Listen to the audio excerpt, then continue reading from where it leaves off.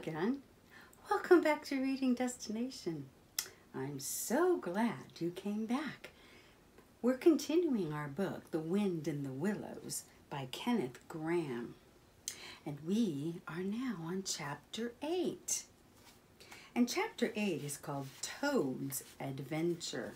We're back to Toad again. When Toad realized that he was in a dark dungeon, he knew that this grim medieval fortress stood between him and the happy light of day. He also knew that it was unlikely that he would be able to travel the roads of England ever again. In despair, he threw himself to the ground and began to cry. He had lost all hope. He thought about how stupid he had been to steal that car. It certainly was dumb, wasn't it? For many weeks, Toad refused to eat, even though the jailer, knowing that Toad had a great deal of money, offered to arrange for certain luxuries. The jailer had a good, kind-hearted daughter. Often, she helped her father with his tasks. She couldn't bear to see poor Toad getting so thin. So she convinced her father to let her be Toad's caretaker. One day, the jailer's daughter went to see Toad. "Cheer up," she said. "I have brought you some dinner, hot from the oven." The delicious aroma of cabbage filled the cell. But Toad was too miserable to eat. So he continued to kick his legs in anger for some time. The jailer's daughter left him alone for a while. After she had gone, the wonderful aroma lingered. It cheered Toad. He began to hope that his friends would find a way to help him. The girl returned with hot tea and buttered toast. Toad could not resist. He began to sip the tea and nibble the toast. He dried his eyes and started talking about himself and his house and how important he was to the people who knew him. The girl could see how much good it was doing for Toad to talk about himself. "Toad Hall sounds beautiful," she said with delight.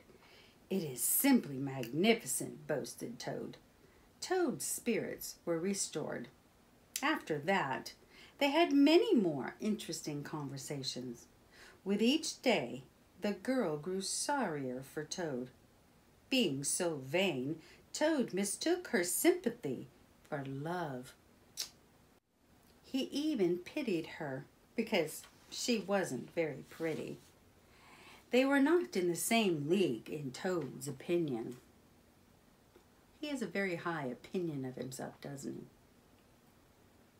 One morning, the girl said, "I have an aunt who is a washerwoman." "That's nothing to be ashamed of," Toad said. "Let me finish," said the girl. "You talk too much, and that's a big part of your problem. I have a plan. When my aunt comes to drop off the laundry tomorrow, she will give you her dress and apron. You are very alike in many ways, particularly your figure. I think she would do this for a small fee. After all, you are rich and she is poor." "Thank you," said Toad, "but you don't really expect the great Toad of Toad Hall to walk around dressed as a common washerwoman, do you?" "You ungrateful animal," said the girl with disgust.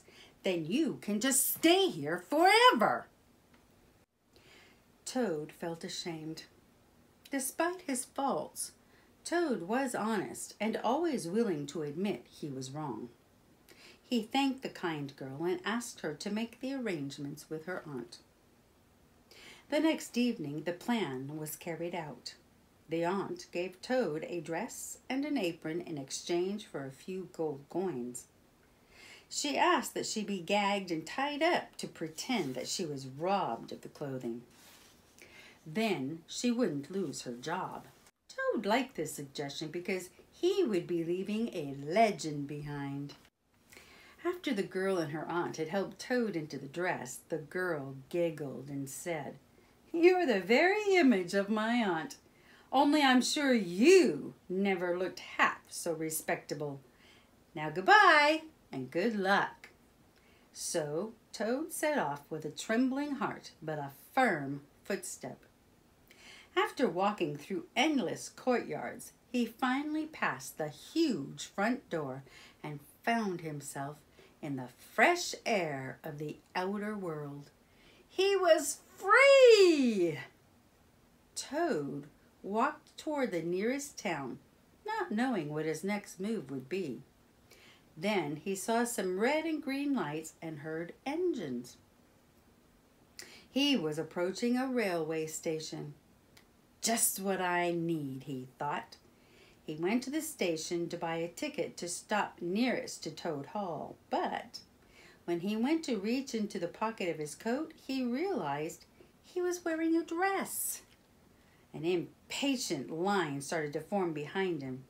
Horrified, he remembered that he had left his coat, wallet, keys, watch, and money behind in the prison. "I've left my wallet at home," he said to the clerk. "Please, give me a ticket and I will send the money tomorrow." The clerk just laughed and asked him to step aside. Worse still, the clerk addressed him as "good woman," which angered Toad. It was hard for poor Toad to have found a way home, yet have no money or friends to help him. His escape would be discovered soon, and he would be captured. Toad began to cry. Just then the engine driver noticed him. "Hello, ma'am," said the engine driver. "What's the problem?" "I have lost all my money," Toad said.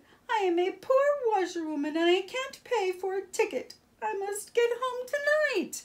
My children will be hungry." "Let's make a deal," said the driver. "My wife is tired of washing my shirts. If you will wash a few shirts for me when you get home, you can ride for free." Ooh. Do you think Toad will wash the shirts? Toad agreed and happily climbed up into the cab. Toad knew that he couldn't wash shirts properly, but he would send the driver enough money to cover the cost once he got home. At last, the train began to move out of the station. As the train moved faster and faster, Toad knew that he was getting closer and closer to Toad Hall. Soon he would have good food, a warm bed, and the company of friends. He was so giddy with happiness that he started to skip around. They had covered many miles when Toad noticed the driver looked puzzled. He was leaning over the side of the engine and listening to something. Then he climbed on top of the coals to get a better look. "That's strange," said the driver. "This is the last train running tonight, but I hear another train behind us." Uh-oh. Toad stopped his silly skipping at once. He became very agitated when he thought about who might be on the train behind them. Who do you think it might be? Then the driver called out, "I can see it! Another train is chasing us at a very high speed. The engine is crowded with police officers and wardens. They want us to stop." Toad fell to his knees, sobbing. He begged the driver, "Please save me. I confess I am not a washerwoman and I have no children. I am the well-known Mr. Toad of Toad Hall, and I have just escaped from prison. If those fellows recapture me, I'll have to go back to the miserable dungeon." The driver asked, "What were you in prison for?" "Nothing much," said the blushing Toad. "I only borrowed a car while its owners were at lunch. I didn't mean to steal it, really." The driver looked sternly at Toad. "You have done a wicked thing. I should hand you over, he said, but you are in distress and I won't desert you. The sight of an animal crying always gets to me. Don't worry. You'll see. We'll beat them. Together they piled more coals into the furnace. The engine leaped, but the other train was still gaining on them. The driver sighed. Toad, he said, I am afraid this won't work. There's only one thing to do. I will go full speed through that tunnel up ahead. The police will slow down for fear of running off the tracks. Once we are through the tunnel, I will put the brakes on as hard as I can. Then you will jump off into the woods. Hide in the woods before they get through the tunnel and are able to see you. Then I'll go full speed again. And that's exactly what they did. Toad jumped off and rolled into a mound of leaves. Luckily, he wasn't hurt, so he picked himself up and scampered into the woods to hide. He peeked out and saw his train speeding away. Then the other train burst through the tunnel, still chasing the first train. Toad laughed. But when he realized how late and cold it was, he stopped laughing. He was in a strange place and had no money. He didn't want to leave the shelter of the trees, so he went into the woods. He found the creatures of the woods to be harsh and unfriendly. An owl swooped too close and brushed his shoulder with its wing. A fox passed and made fun of him for being a washerwoman. Finally, he was so tired, hungry, and cold that Toad decided to make a bed of leaves for himself in the hollow of a nearby tree. There he fell fast asleep. And that is the end of chapter 8. What do you suppose is going to happen next? Well, we'll just have to find out, won't we? I hope you're enjoying this book.